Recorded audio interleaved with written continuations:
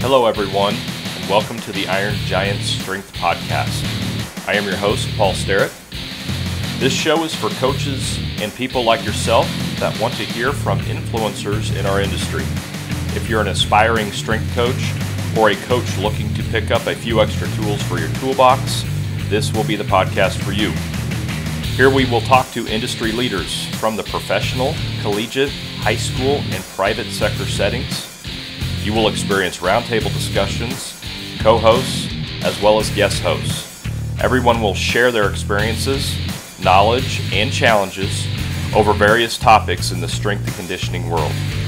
If you want to talk shop or learn more about what we are up to in between episodes, follow the Iron Giant Strength Podcast on Twitter @StrengthGiants.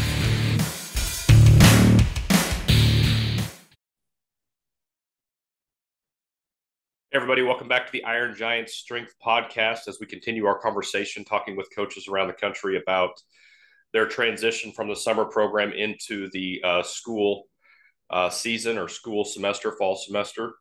Happy today to have Coach Jeff Brull from Burkburnett High School in Burkburnett, Texas, join us. Coach, how you doing, man? I appreciate you joining. Hey, doing well. Thanks for having me, Paul. I really appreciate the opportunity to talk about our program.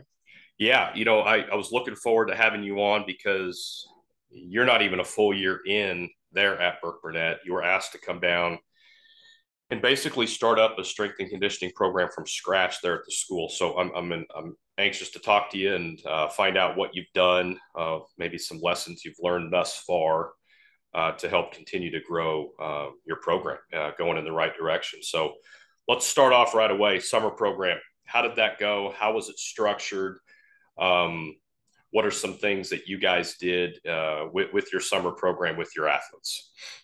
So, I guess with the way it was structured, we had multiple sessions, just like anybody else would have. We had a football only session right away in the morning, followed by a high school girls only session, a all middle school athletes in one other session, and then a baseball, basketball, and soccer session. Those kids that are not involved in football, in the earlier sessions. So that's kind of the way we divided them out, and we always would start. It kind of waterfalled in. We'd have all of our athletes start on the turf with some movement, warm up movement drills, speed stuff, agility, change of direction, excel, decel days, and things like that. And then we would transition into the weight room. Um, and during the spring while I was here, I kind of got the idea that maybe the attendance and the not understanding the importance of the weight room and what it can do for them. And so I really kind of structured my training throughout the summer as, okay, every day we're going to get some type of an explosive push pull hinge squat. Every day we're going to do some type of variation of that. The focus may be different from one day to the other, but every single day those kids are going to get something like that. Mm-hmm. And the difficulty level was a little bit different from the football guys, because I had trained with them a little bit more during the spring than it was from the high school girls session. And then the middle school kids, it was really all about building those foundational movements within, our beat. It really wasn't so much about what the kids didn't know. It was about what they thought they knew, Oh yeah, and having to untrain some of those things. yeah. So there was a lot of really really wide base squats, and setting up on your bench press way wrong, and our no presence of a hinge whatsoever in some of our athletes cleans and stuff. So those things to kind of fix, that they thought they were doing really well. But Yeah, yeah, so far that summer program was a good stepping stone into what we need to do this fall and this school year. sure. A couple things that you mentioned. I think it's great. You guys have a high school, or I'm sorry, middle school program. That you have something structured for your middle school kids. That just it helps you out that much more when they enter high school. As freshmen. So I think that's great. How were you able to? Was that something that was already in place? Was that something you put in place? So that's something that they had done in the summer previously. They Yeah. they had that. There wasn't as much variation in what they were doing. Um, But what's nice about the way they've let me structure this program here is it's throughout the year it's a comprehensive program. So it's 6 through 12. The sixth graders have what they call pre-athletics here in Texas. So I'm able to work with them twice a week on it may be, GPP body weight movements to start with, and then we kind of work into more difficult movements.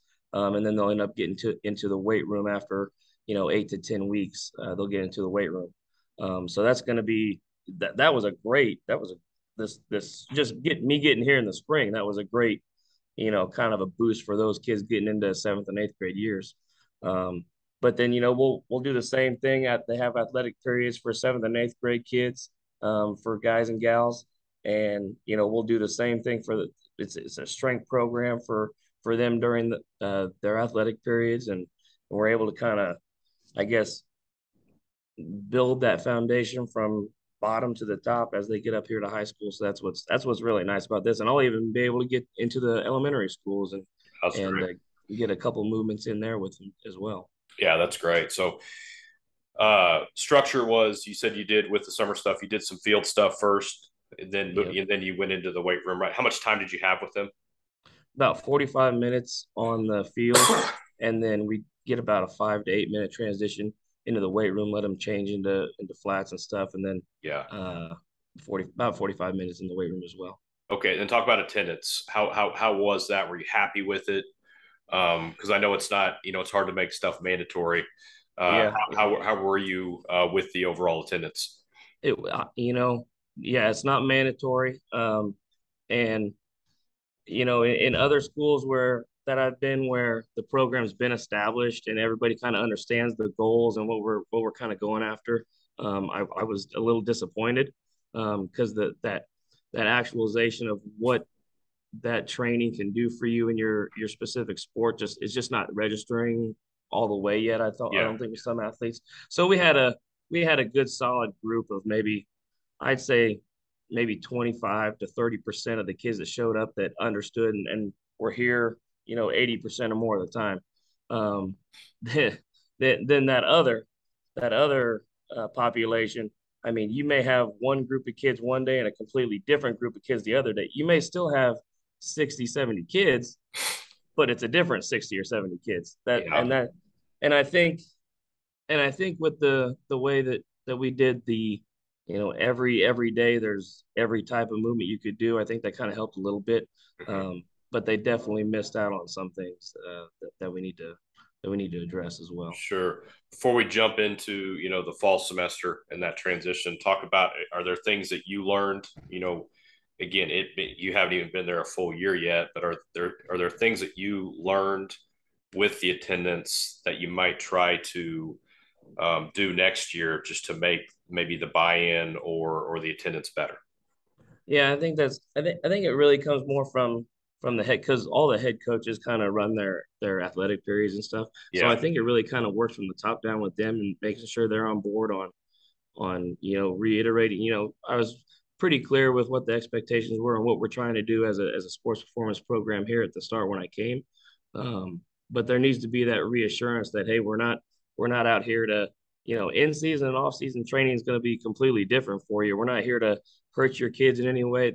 My goal is to hand you over the best possible individual Yeah. athlete that person can be, and then you just go to work with them. Like, you don't have to worry about their conditioning level. You don't have to do anything. So your practices should be better because you're able to focus more on that and not all this other stuff. Yeah. So Um, talk about, not to cut you off, Jeff, but talk about the importance of that communication with you and all of the sport coaches. Yeah, so I mean, I met when I first got down here, starting a new program and stuff. First of all, I met face to face with everybody, and then that's constant communication via email or text or calls or something like that, and making sure that they, like I said, making sure they understand what it is we're trying to do, and understanding the big thing was getting them to understand that what they were doing is not necessarily what it is we're going to do moving forward. Um, Sure. because the the girls off season program came in here, and they did bench, squat, deadlift, and clean all in one session at 70 to 80, 75 to 85%. And they did that every other day almost, type of thing. And that was it. There was you know, unilateral movements or there really wasn't a whole lot of variation in that. And getting them to understand that it's not going to look the way that it has in the past Sure. has been the most difficult part. Yeah. But I think the summer was really good for that because, those coaches came and they helped work and they saw and they understood. And at the end of the school year, I was actually given a day where I could do a professional development day for those coaches. So That's that great. helped out great. That's great. Um, Yeah.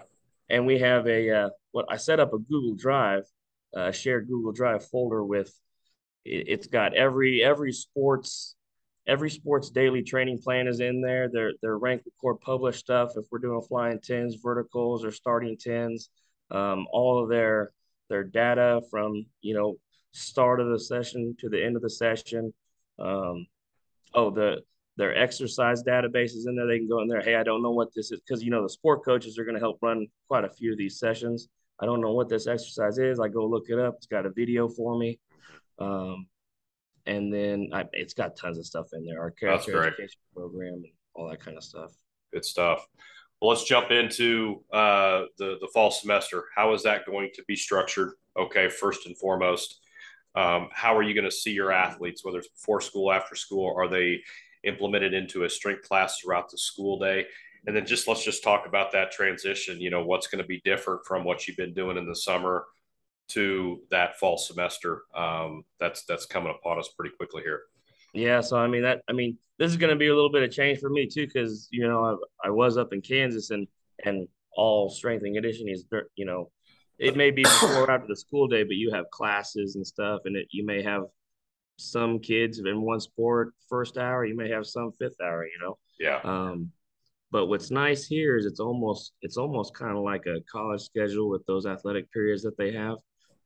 So as we transition from summer to the fall, some of those teams are going to go right into an in-season program, which I sent out an email the other day. Hey, all in-season teams are required to meet 2 to 3 times a week.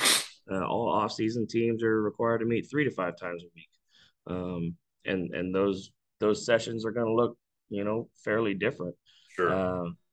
So there's going to be teams that kind of schedule when they want to lift and when where they fit based on their competitions and stuff as well. So we'll have people going at 6:30 before school. Uh, most athletic periods are either at the beginning of the day or the end of the day. So there'll be tons of different teams lifting and practicing during those times. Um, then we actually got transitioned into a freshman only uh, athletic period this year, which is going to be a change. It's going to be nice. So all those freshman athletes will be divided into 2 classes right in the middle of the day, so they'll have a lot of one-on-one attention there. Um, That's good. so it's going to be different for me too because I'm not Yeah. used to the whole athletic period thing. So it's set up really nice to do what you need to do with the athletes that you have, Yeah. especially for those in-season teams. You can structure things in such a way that are beneficial to them. Um, but yeah, and then to your question about the how we transitioning kids that haven't been here all season. So it depends on really how many kids I'm going to have that weren't here. Um, so like in football, we may have 20 kids that didn't show up at all during the summer. They may be in just similar to what I did back in Dodge City. Hey, there's going to be an A group workout and there's going to be a B group workout. Yeah. Those movements are going to be same, but the difficulty level is going to be a little bit different. Sure. And then really just trying to push them along as fast as we can to get them to mesh in with the other group. Some groups are just going to have a few kids, and we may just partner them up with athletes that have been there the whole season or Yeah. the whole summer season and get them to kind of work into it as fast as they can. Yeah, I think that's important for coaches to know. I mean, that's kind of I've heard that from other coaches that I've talked to about this topic is, the movement's going to be the same. The meat and potatoes of the workout can be the same. Now, how I load it, from Yep. individual to individual, that's where I might maneuver things around a little bit. But as far as the meat and potatoes of the program, it's gonna stay the same. The load might be different, the volume might be different too as well. But And then you made a good point too, maybe teaming up a kid that hasn't been there with a couple kids that have been there, or leaders, whatever, upperclassmen, whatever, to kind of help, bring them along too as well, I think is another nice way for coaches to structure that, or work around that, if you have some athletes that just haven't been there throughout the summer. So as far as the athletic periods down there, so just so we're like, you don't have strength classes throughout the school day, right? You have those freshman classes, but the athletic periods take place before school and after school. Am I right with that? Well, they're also like the first hour of the In the day, first hour of the day. Okay. or the last hour of the day. And then you see the whole team. So it's like, okay, Yep. that's great. Okay. It's wonderful. Yeah. It's one. I'm sure it's a scheduling nightmare for the counselors, but it is wonderful for training kids. It definitely is. Oh, that's great, man. That's great. Well, Coach, talk about lastly, I guess, what's something with your program that you're hoping to instill, that you feel might be unique or might help separate your program from, the school down the road from you? Well, we started dabbling in a little bit this summer, is that character education piece, and also like our health and wellness type piece. So basically it's going to be like lessons that 3 to 5 minutes at the beginning of the session, especially at the middle school. They're going to hammer this pretty hard, where uh, our character lessons will basically coincide with our core values of our athletic department or a specific team if we're working individual teams. So they'll get a little snippet of, hey, this is, so it may be on responsibility, and this is what it is. This is why it's important, and this is our quote of the day. And then we'll actually go in. It's a 2 week cycle where you'll hit that character piece, as well as the next week you'll go into some type of, it could be based on some information on hydration or sleep, or the effects of screen time. It could be a variety of different things that will hit on outside of necessarily training, but those things that affect us as athletes. So I'm hoping that's going to be a great just learning experience for them as well, to understand that it's not just about what we're doing in the weight room. It's all Yeah. about a lot of other factors as well that play into it. Um, I'm hoping that's kind of a little bit of a difference maker for us. But Sure. aside from that, just we've got, and I'm sure that other schools in Texas are like this too. But it's been pretty awesome to get all the sport coaches. The sport coaches are really kind of all on board with this, and they are basic, because I can't get to every team. Uh, there's a whole bunch of teams going at once, so I can't get to every team. So they kind of lead sessions as well. So being able to have them to kind of fall back on, and them knowing what it is they're doing, I've got a great staff right here that's willing to help me out with that. So I feel pretty blessed about that. Yeah, that's great, man. That's great. Coach, I know you're busy. I appreciate the time very much, man. I know you guys are getting ready to rock and roll down there in Texas. So I appreciate you taking the time out of your day to talk to us a little bit and provide us with some good nuggets, man.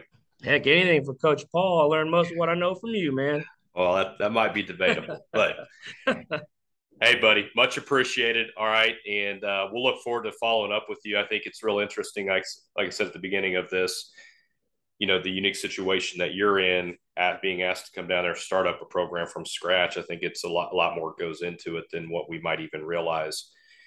So we'll be anxious to follow up with you just to see how things are progressing with Man, the program. it's funny you say that, because I was talking with a coach just the other day. I was like, we're nowhere near where we want to be, and that you kind of have to keep your mind focused on, hey, we may not be where the end result, but we're taking steps in the right direction. It's going to be one little victory at a time, and hopefully it kind of snowballs and kids get it, and we get there faster. That's kind of the goal. Absolutely, man. Well, we'll look forward to following up with you just to see how things have been going, man. So, but buddy, thanks again, much appreciated. Everybody, thanks for joining us today. Stay tuned for the next episode of the Iron Giant Strength Podcast.